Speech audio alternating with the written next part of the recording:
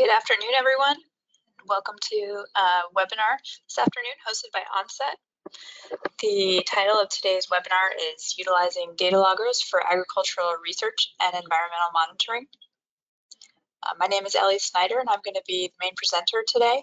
And I'll be joined today by Paul Gannett, who is our Principal Product Manager for the question and answer session. So we'll go ahead and get started with today's webinar. And we will hold questions and answers for the end of the webinar.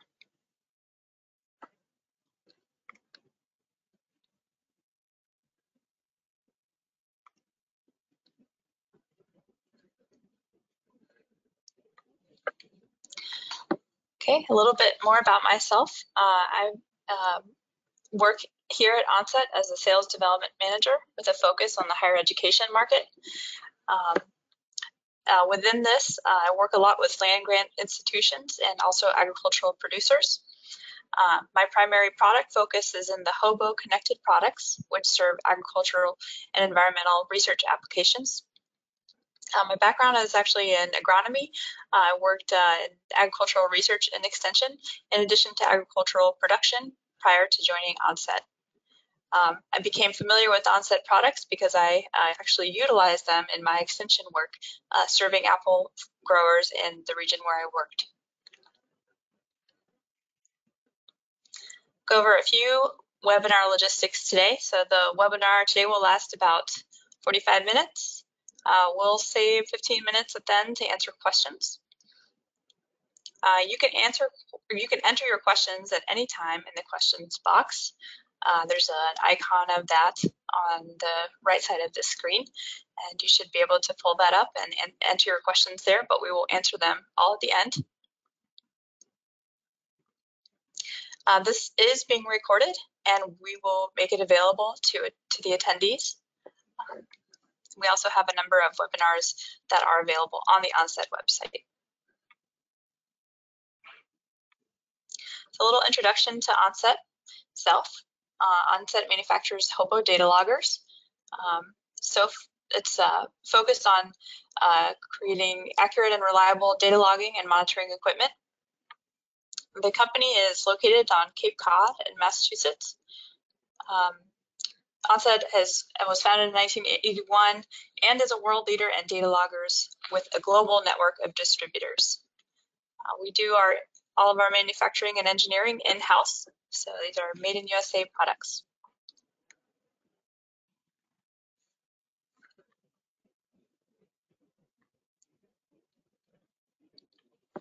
Go over the agenda for today. First, we'll talk about some data logger basics. So what is a data logger? What are the components? We'll cover what to consider when selecting a data logger. We'll go over some of the HOBO data logger products. Today, we'll focus mostly on the outdoor and terrestrial line of products, but I'll briefly mention some of our outdoor and water products as well as indoor products. And we do have webinars on those, focusing on those products at other times. So if those are of interest to you, be sure to look out for notices about upcoming webinars that cover those products. And I'll cover some tips for planning your data logger design and deployment.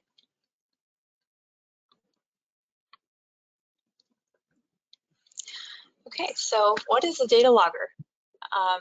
Basically, there are two components to most of the products that are manufactured here as data loggers.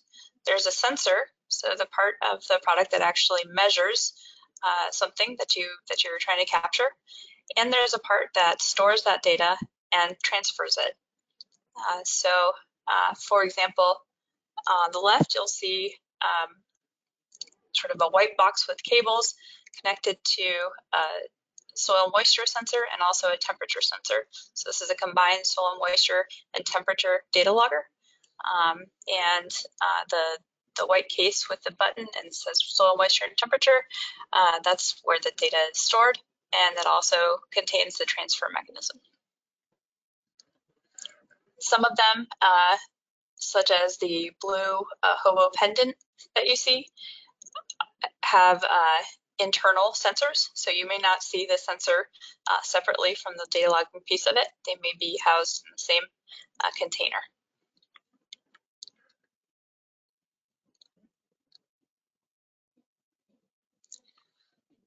Some things that you need to consider when you're selecting a data logger. What do you want to measure is the most important. Are you trying to measure temperature, relative humidity, wind speed? Do you need to measure something in the water? Do you need to measure rainfall, soil moisture? There are many different things you could measure. So that's the most important and first thing you should think about. Next, consider where your data loggers will be deployed. So there are certain data loggers that are designed for indoor environments and applications and also outdoor applications. And as I mentioned earlier, there's some designed to be used in water and different levels of salinity within that as well. So that will lead you to a certain set of loggers that are specially designed to be utilized in those different environments. Something else to consider is data access. Is remote access to the data necessary? So do you need to be able to see the data if you're not on site where the data logger is present? It may not be practical to travel to the site to offload data. It's another consideration. So consider if that's practical, and if so, how frequently you could access that data or access the logger. Consider who needs access to the data and when. And then something else to consider is if the environment where you're deploying the data logger has some kind of connectivity, whether it be an internet service or a cellular service.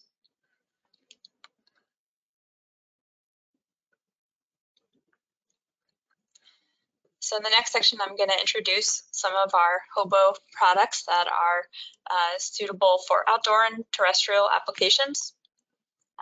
As I mentioned, I'll focus more today on agricultural applications and environmental applications, and we'll highlight some of the products that are utilized in those areas and also talk about how they function.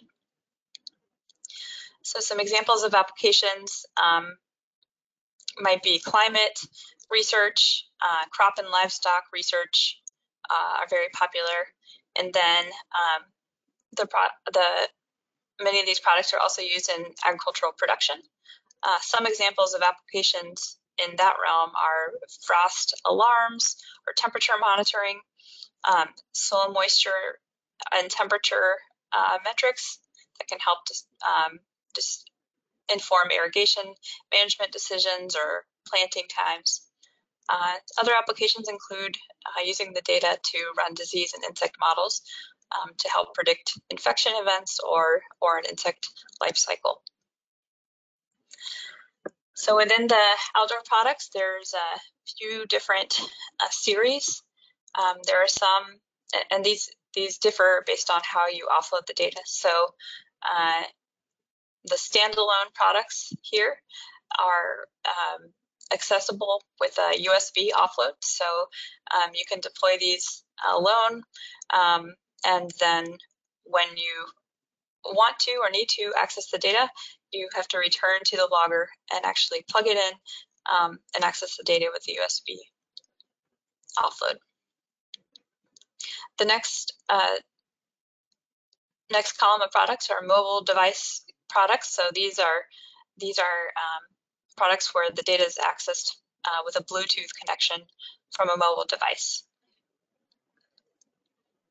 And on the right, there's a series of cloud-connected products. So these products feed data to the cloud via a cellular connection.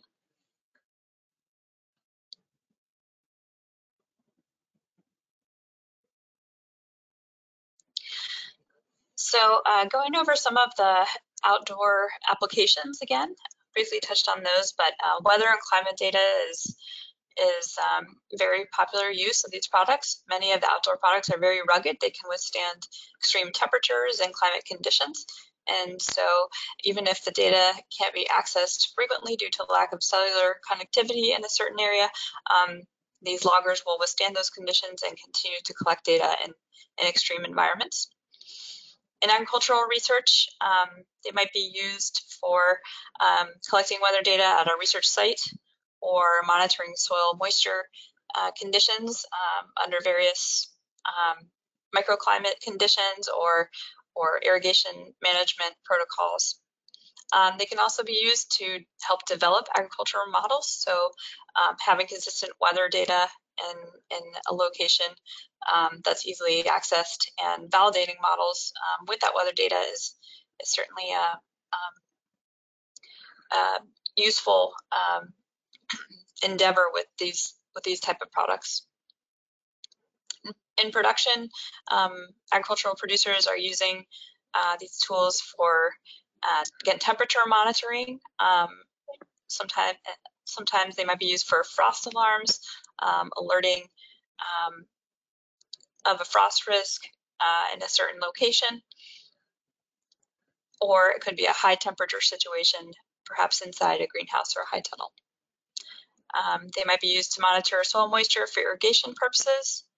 They can be used to help in site selection for a new planting of something. So monitoring microclimates, frost pockets in a new area, or monitoring soil moisture to assess the risk of soil-borne pathogens developing in a certain area can help producers decide if a site is appropriate for planting a specific crop. Tools are used to monitor light intensity and photosynthetically active radiation, so helping especially greenhouse growers or those modifying the environment to assess whether there's sufficient light for producing a crop or if there needs to be supplemental lighting in a certain situation. Light intensity can also be used in some crop production models. And as I mentioned before, the data from these outdoor loggers can be used in disease prediction with appropriate models, as well as insect life cycle tracking. And they can be fed into degree day models to help time management practices in different crops.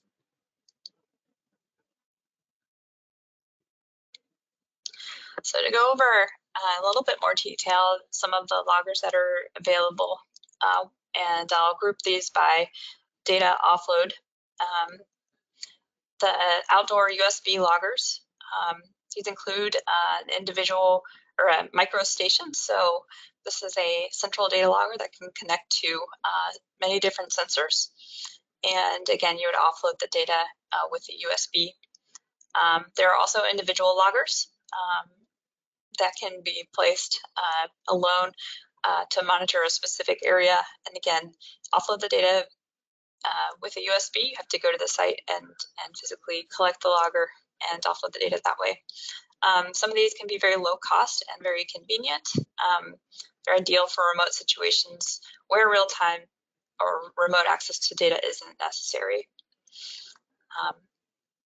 These do require software, which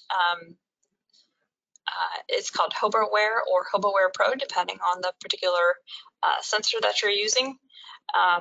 You might use one of these two softwares, and within that software, there's some different capabilities, such as a growing degree day model and other graphing and manipulation that you can explore with the data through that software.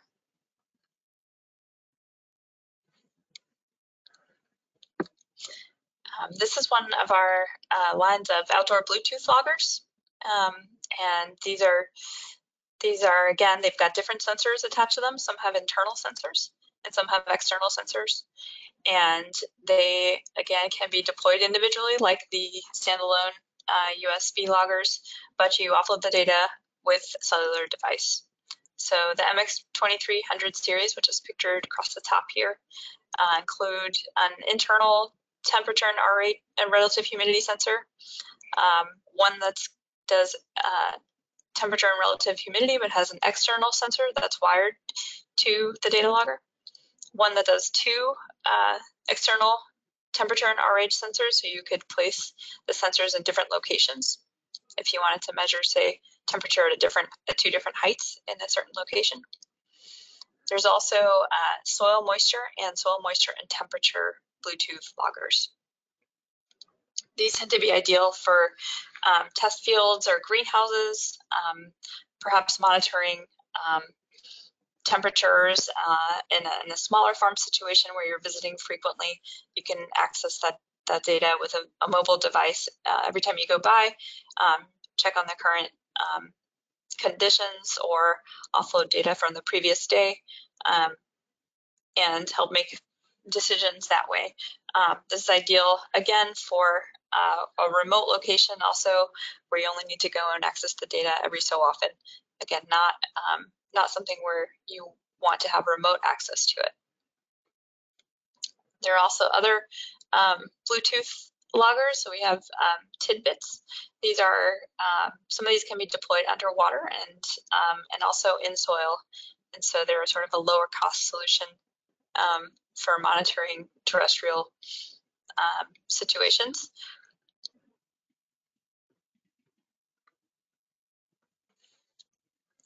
So again, these Bluetooth loggers are pretty easy to deploy, and you offload the data via a free app called HOBO Connect. So you can download the app, and in that app,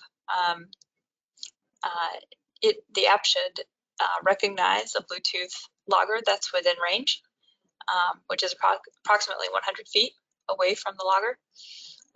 From the app, you can program the logging interval.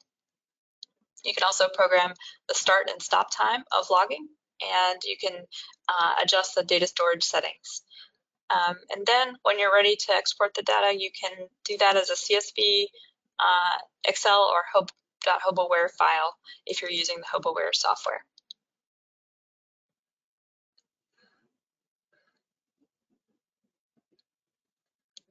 Now I'm going to move on to the outdoor web-based loggers. These are data loggers that can connect to multiple sensors, and they have a cellular connection feature that provides automatic data offload and remote data access. So you can communicate with 5 to 50 sensors, depending on the model. These are ideal for crop monitoring, using data for predictive models, and for setting alarms that you want to receive remotely. There are a number of different sensors that can communicate with these data loggers. So there are wired sensors which plug into the actual loggers. They need to be deployed close to the actual logger. The cellular data feature of those of the central data loggers means that you can place them basically in a convenient location close to where you want to have these wired sensors measuring the environment. In other words, they're not restricted by having to have access to an internet connection, so Wi-Fi or Ethernet is not required. All you need is a cellular data plan. So the wired sensors include temperature, relative humidity, PAR, rainfall, wind speed, direction, soil moisture, solar radiation, leaf wetness, barometric pressure, pulse input, 420 milliamp input, and 0 to 24 VDC input. And the wireless sensors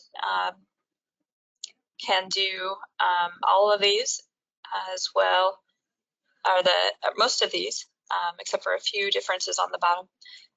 There is a multi-depth soil moisture and temperature sensor available here. There's also a line of soil moisture and temperature, and EC, and then soil water potential sensors that are available as wireless.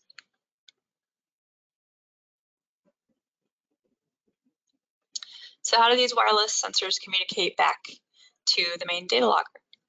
Basically, the sensors are connected to one of these kind of white colored boxes, and inside of that has the data logger, and it also has the ability to send data back to the main central data logger station.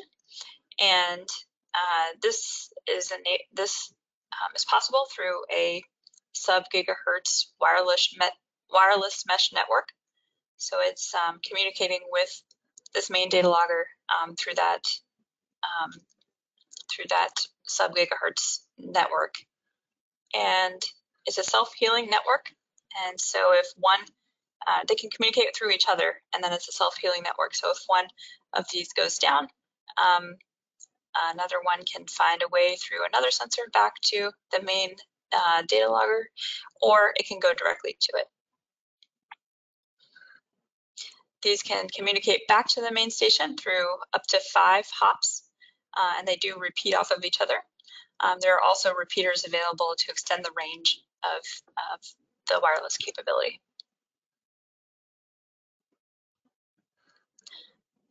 So again, these are the sensors that are available with that wireless capability, also known as HOBO net.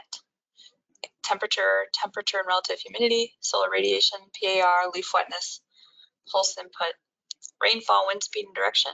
We have an ultrasonic wind speed and direction, multi-depth soil moisture, and several other soil moisture wireless sensors.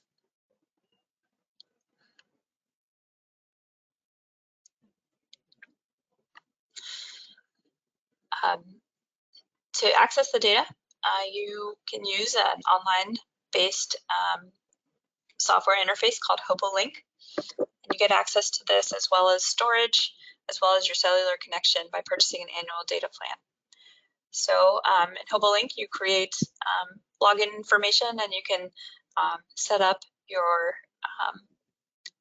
station at the time of deployment, entering serial numbers, and as soon as you're connected, as soon as you start the cellular connection, you will start to see these populate in HOBO Link, and you can program them here. So when you log in, you can see information such as the last connection time, the strength of the connection of the HOBONet connection, so between the actual sensor and the data logger, battery strength, and you can see if there's anything of concern or if the actual sensor is in alarm state. And you can program each sensor to send you an alarm or send you a notification if it, based on certain thresholds, if that's of interest. For example, low temperature, low soil moisture, high wind speed, etc.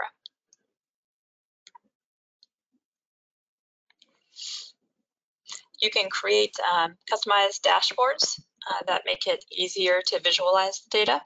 So in the dashboard feature, you can choose what sensors you want to show here, and if you want them in graph form or how you'd like to view them. You can also share this through a public link with public URL and post that somewhere if that's of interest, or you can share that with others who just may have interest in seeing the data, other researchers, etc. There's also a mapping feature in HOBO Link. So this is an example of what a HOBONet wireless deployment looks like. The central blue box that says Kounemesset, that is a central data logger, and you can see the different sensors that are placed around this farm. There's an icon that indicates the type of sensor, and then the latest reading will also show up in this mapping feature. You can also export data from HOBO Link. So if you would like to download certain set of data from this that's been collected by a particular logger or sensor or all of your loggers, you can do that, and it's very customizable. There's also one data feed that's available to set up through HOBO Link. This can feed data to the Network for Environment and Weather Applications, which is a website hosted out of Cornell University. And the website has many different crop models. So on the right, you can see a list of some of the Apple models that are available for anyone to use on the NUA website. They take local weather station data, and then you can often pair that with some local observations and run a model to help you with disease, infection, event prediction, insect life cycle timing, crop management decisions. Apples are just one example of a crop that NUA has models for. There's also vegetable models, grape models, conifer models, corn models, and others. They do have a growing degree day model as well. on the NUA website. But you can also take that data and plug it into your own model if you have them not accessed through here. This is an interesting feature because in some situations, one farmer or one research station or one extension office will have a weather station that's feeding data to NUA, and many growers in the area can use it for different applications, even if they're not using, or even if they're not growing the same crops. You do have to have a certain set of sensors to feed data to NUA. But again, this is, you can also access the data, again, through specific queries that you may be interested in, depending on your research interests. So there's some important design and deployment considerations. It's good to be familiar with the terrain where you're going to be setting up your system to help you decide whether or not a HOBO-net system is appropriate, or how many repeaters you may need, or where you're going to place sensors, etc. It's good to know the number and types of sensors required before you design a system. And in some cases, you may consider whether or not one system is sufficient. Again, HOBO-net sensors can make to 5 hubs back to the main station. They should be communicating about 1,500 feet line of sight, or you could extend that a little bit if you raise the moat height.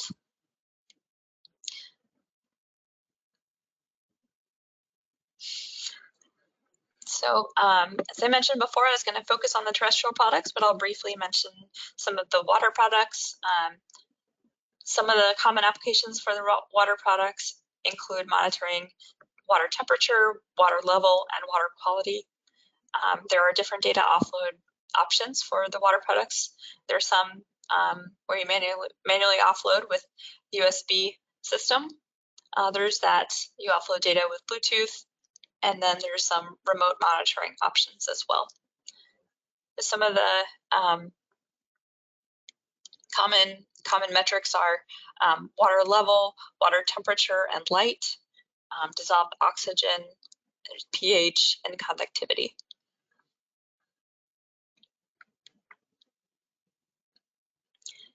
And HOBO makes a line of indoor products.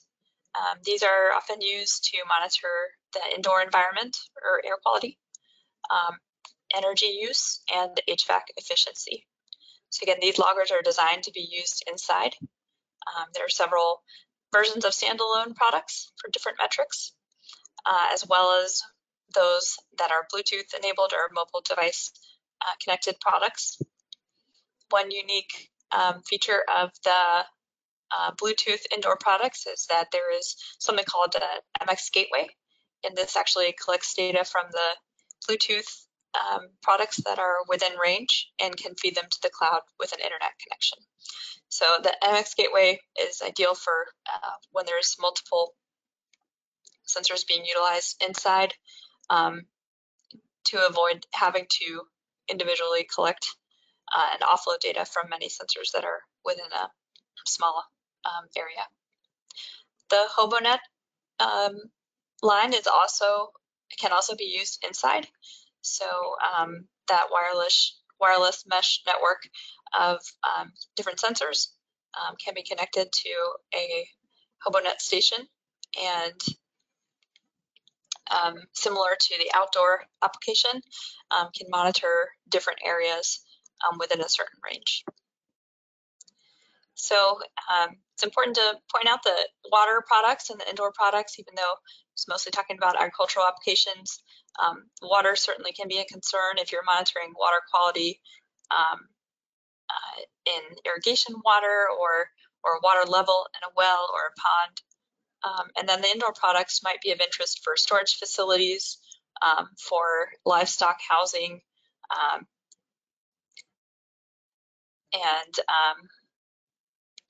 and so these products are, while they're often used by different markets, they may be of interest in agricultural applications as well.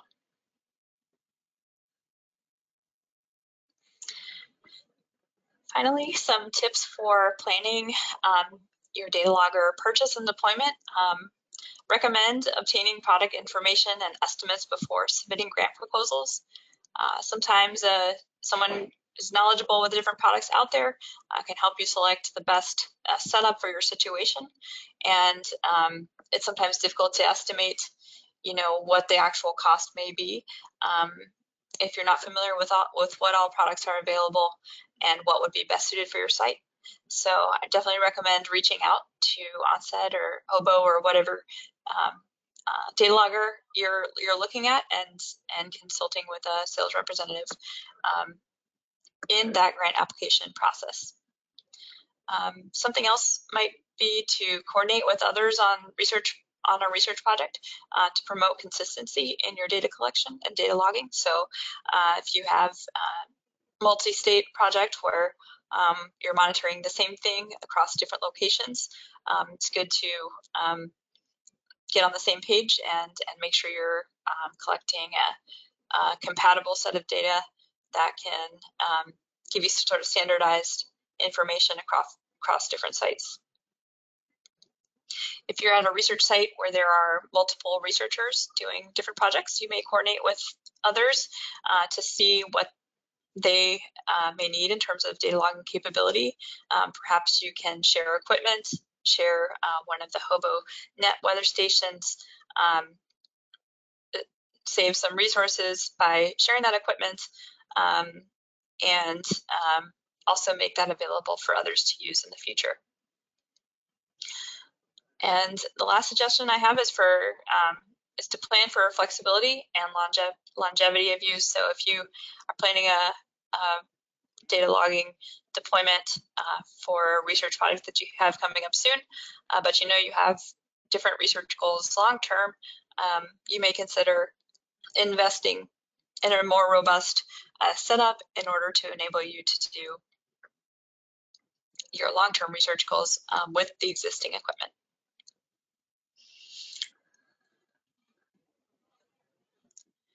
All right, and that wraps up the presentation for today. And now we'll open it up to questions. And Paul Gannett will join me for the question and answer session. Hello, everyone. Glad to be joining you today to address some of your questions. I want to thank those of you who sent your questions in advance, and we'll probably start out with some of those questions first, and then we'll address some of the questions you've been sending in during the presentation. So let me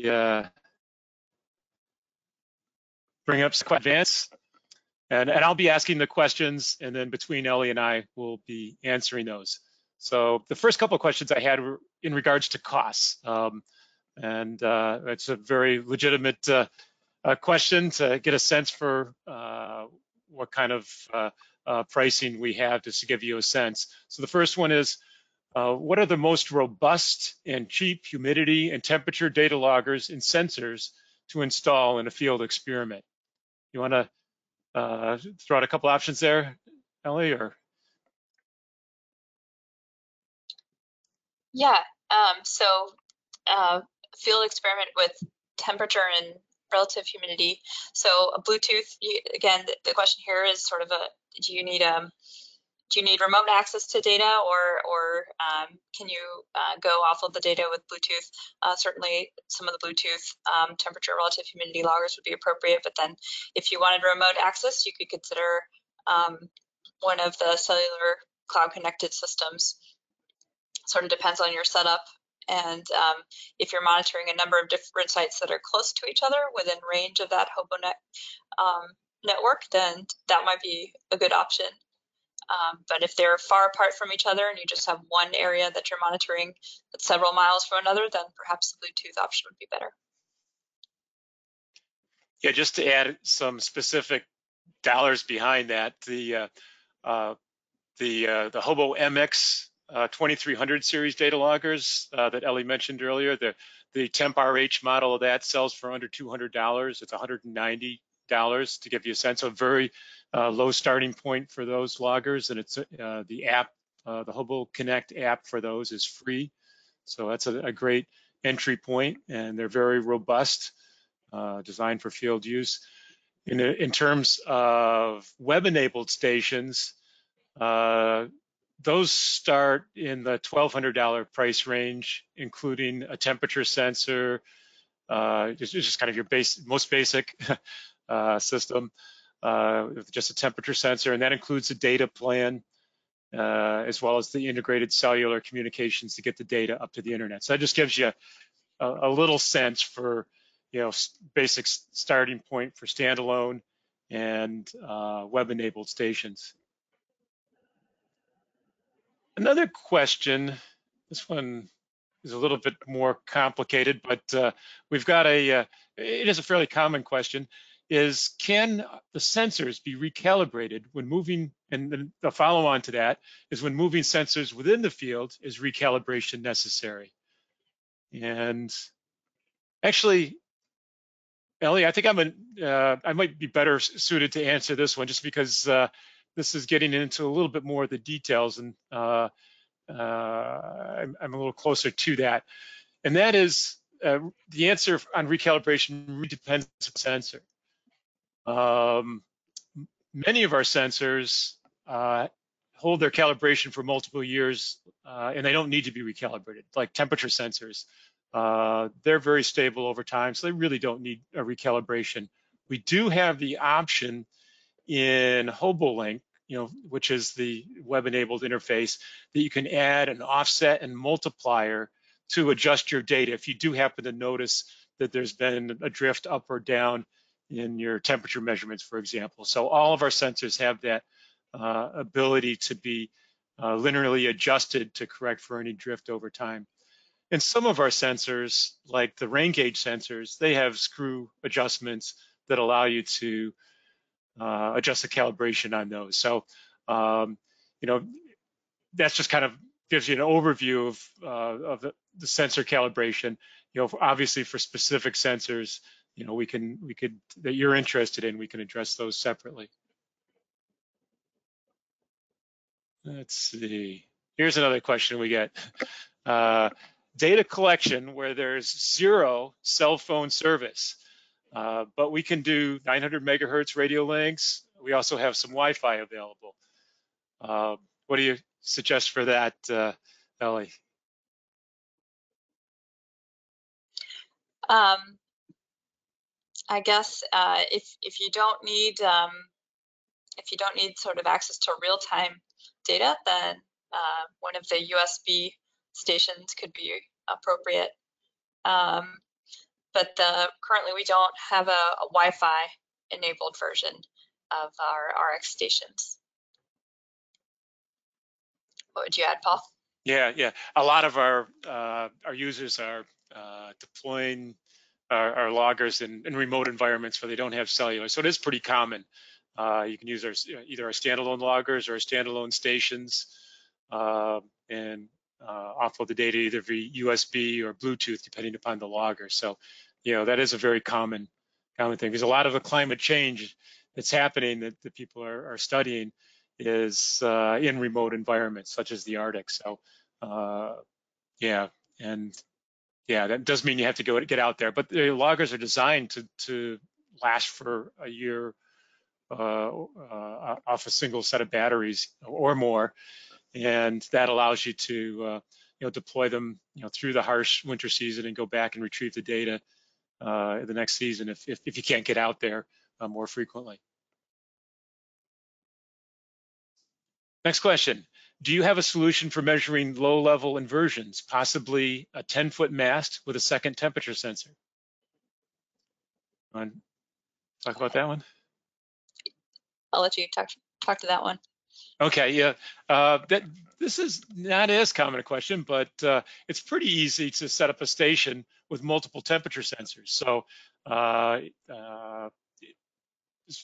especially like in frost management applications, frost alarming applications, it's quite common to look for those inversions. And also in spraying applications, the inversions are important because that can sometimes trap some of the overspray at ground level and cause it to spread more. So you just have to have a mast with the temperature sensors mounted at multiple levels, and you can have as many temperature sensors as you have input channels. So our typical stations will accept up to 15 temperature sensors, which is more than enough for temperature inversions. So yeah, no problem. Okay, the next one I have is how can I share the map in HOBO with the RX3000 sites to the public / farmers? Talk about that one, Ellie?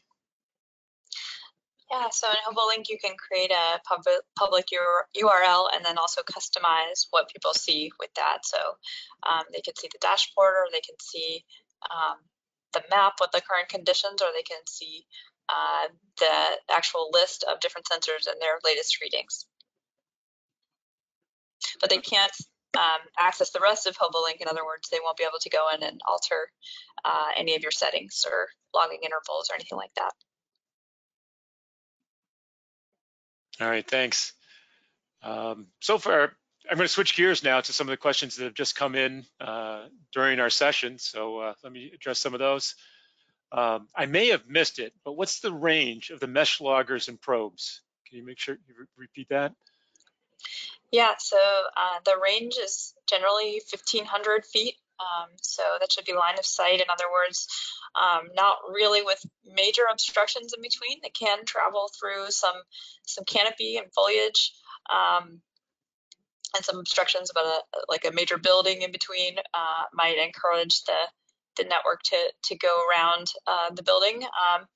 And then if you place the modes a little bit higher up, so I think you said maybe above 6 feet, Paul, is that right? You can extend that range a little bit, maybe up to 2,000 feet. And again, they repeat up to 5 hops back to the station. And there are repeaters. If you struggle with some connectivity between those, you can always add a repeater later on to a system. All right, thanks. Next question, and actually I think I'm going to take this one because I'm just more familiar with this software. What is the easiest way to view real-time graphs of HOBO Connect sensors, the ones with the Bluetooth communications? And there's actually a, you may have noticed it in the screen when Ellie showed it for the HOBO Connect software. There's a live data viewing option when you're connected to the logger. So that's very handy when you're on the site. You just want to make sure you're talking to the right logger. You want to, make sure it's responding appropriately. You can view that data live while you're there at the logger. So good question. And here's a question just for clarification. I mentioned the, I'll read it. Is the $1,200 for the web-enabled unit and data the cost for 1 year of data service? And I'm glad you asked for the clarification on that. Yeah, that price includes the first year of data service. Then the reoccurring charge is typically $199 or $299, depending upon the level of service plan that you subscribe to. And you can change it year to year too, depending upon if your needs change or not.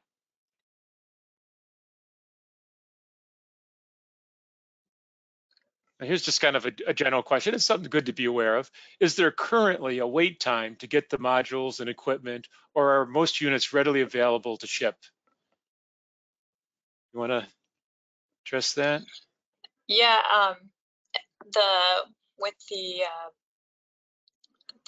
cellular stations, so the RX stations, the ones that can have the HOBONet capabilities and also those plugged in sensors, there's currently about a 3 to 4 week lead time on those.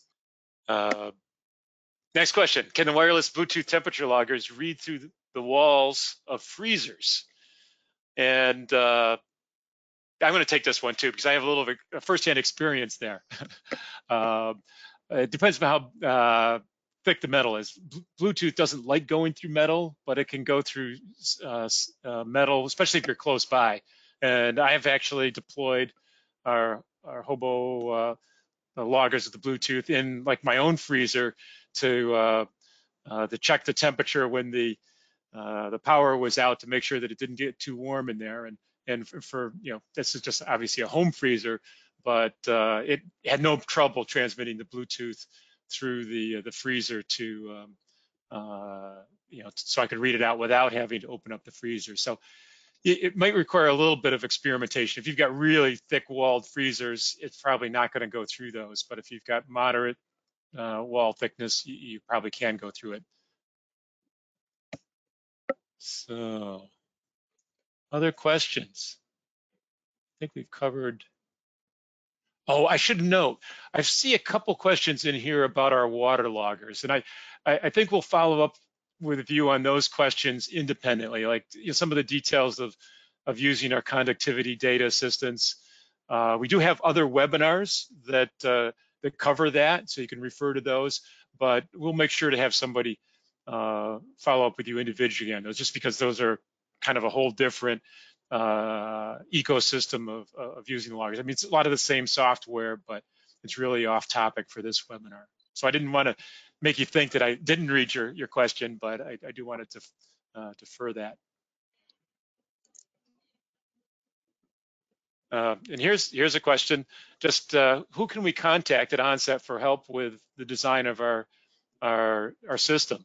And well, I'll point you to Ellie. She's especially in this field, she's a great person to reach out to, and she's included her email address here. So feel, especially in the fields that she mentioned of environmental research and agriculture research and agriculture in general. She's glad to help you, but also feel free to reach out to us by email at any time. Call or email us. All the contact information is in our website. I'm going to put in a plug for our website because it is a really valuable website full of a lot of resources, and a lot of times you can get your questions answered there, but you always feel free to call us or contact us by email, and all that's on the website. Let's see.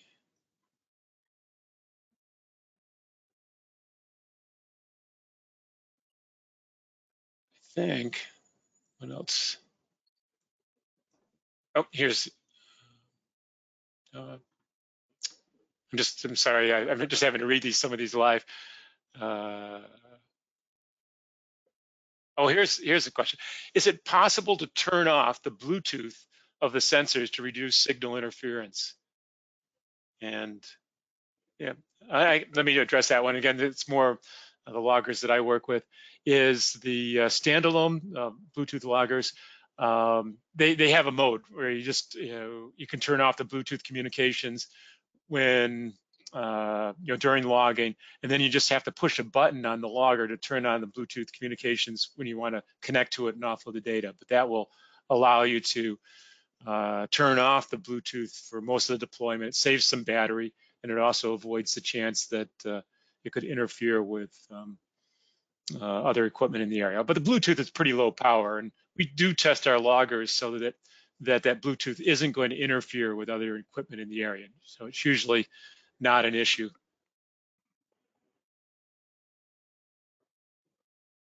Let's see. Okay, good. We're getting some more questions.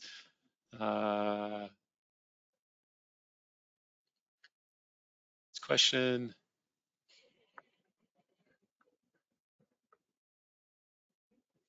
Okay, this is thank you. Somebody just pointed out that the in Ellie's email address on this slide, that there's a hidden underscore between Ellie and Snyder in her email address. So make sure to type in that underscore so that if you're trying to reach out to her. So thanks for that, David.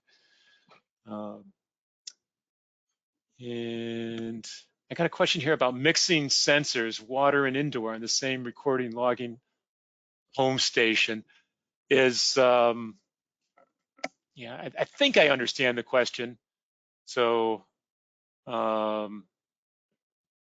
you can mix the sensors. They can be outside, inside.